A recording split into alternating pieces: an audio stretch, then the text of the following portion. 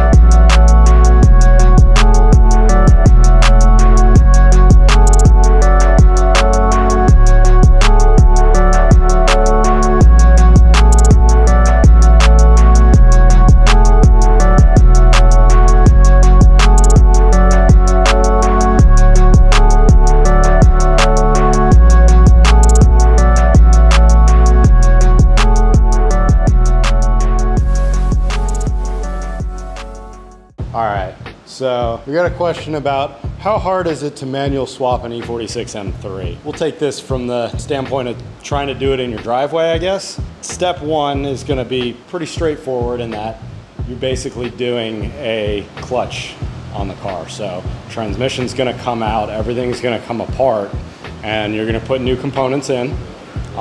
You're going to remove all of the hydraulics, all of the SMG related components that control the manual transmission.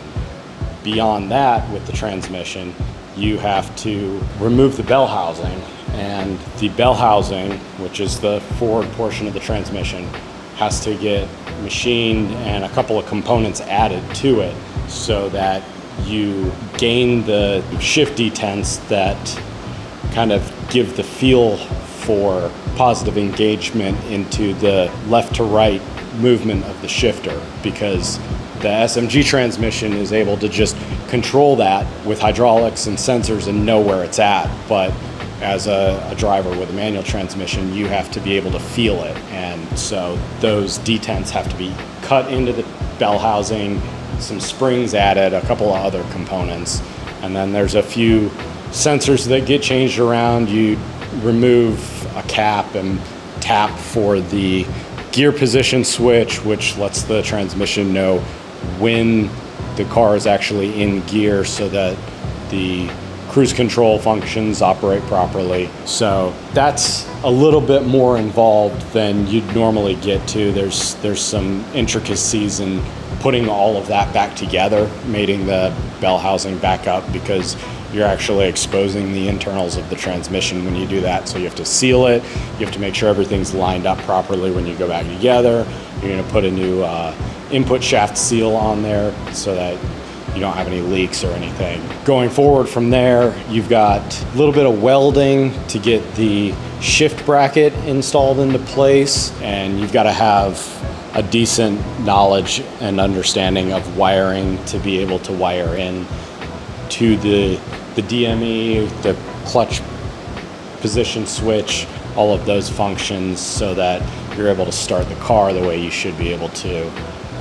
That gets wired into a couple different modules and allows starting of the car and idle of the car to be proper, all of those things. And we go a little bit further, remove the old SMG pumps, so that requires removing the intake plenum and some of that other stuff. You just got a lot.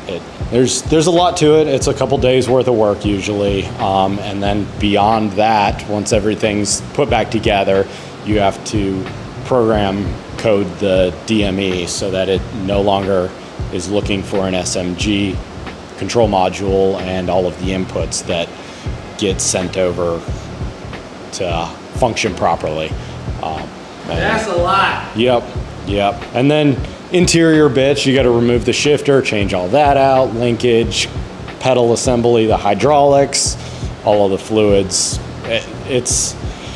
There's a lot to it.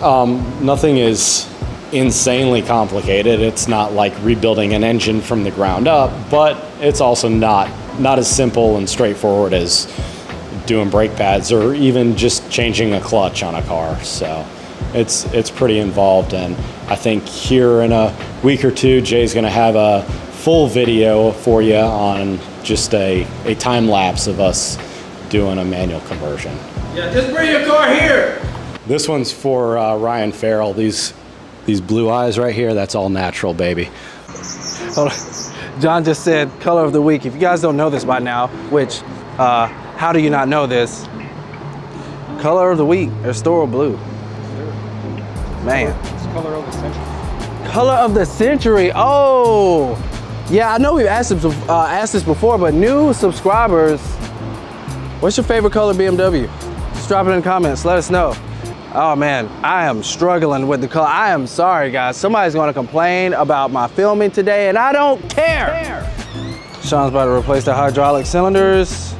Top's coming off. We're going with the yellow tape today. The other week it was blue. I've never seen the yellow paint tape. Sean, is that a... Dan's been hiding.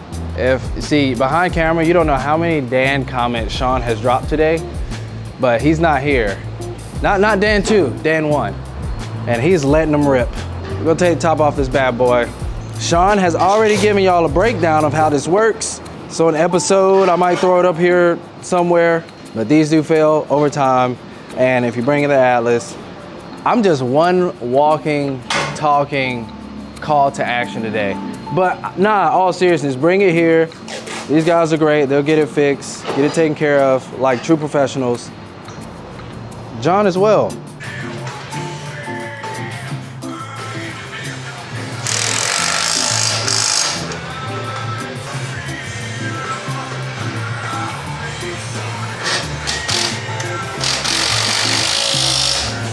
You already know what time it is. We selling a lot of these.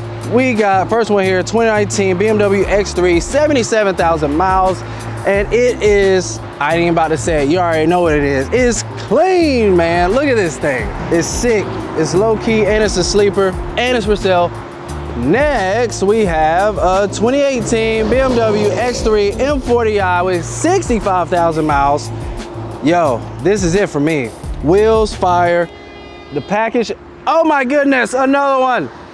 That ain't how you drive. That's not how it works.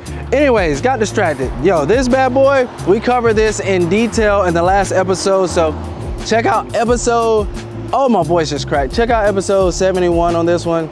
Really nice. I mean, it's a little dirty, but last week in that video, sounds great. Fast as all get out. I had an AMG GLB 35, and this is faster than that.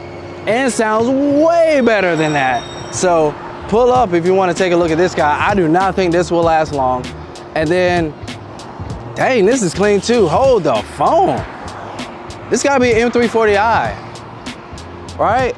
BMW X3 M40i. Oh my god, not the carbon fiber. It's got carbon fiber. Hold on, this is tough. Hold on. I mean, I like this.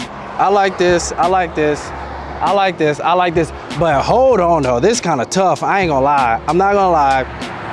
2018 BMW X3 M40i with 68,000 miles. You already know what to do. Hit up Atlas Motor Co.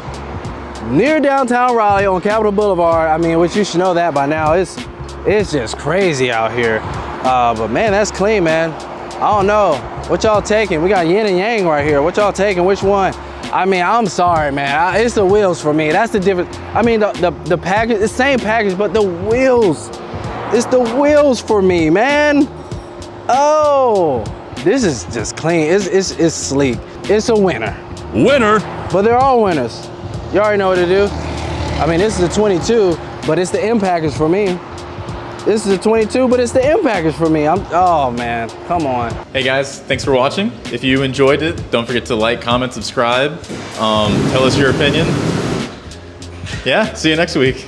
That's a good one.